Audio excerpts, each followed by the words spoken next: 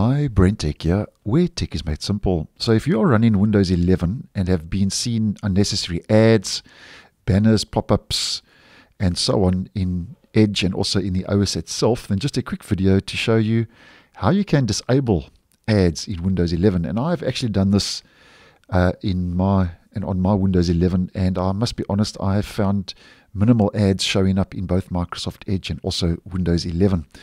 Now to do this, first of all, we head to our settings, and on the system page we head to notifications, and on the notifications page we scroll right down to the bottom where we get additional settings.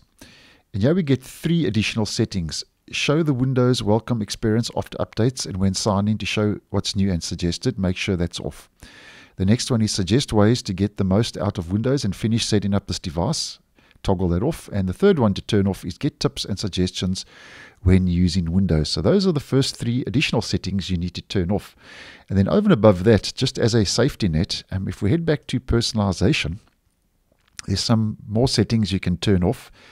If we head down the personalization page to the bottom where we get device usage, this is where you can select the ways you plan to use your device to get personalized tips, ads, and recommendations within Microsoft experiences.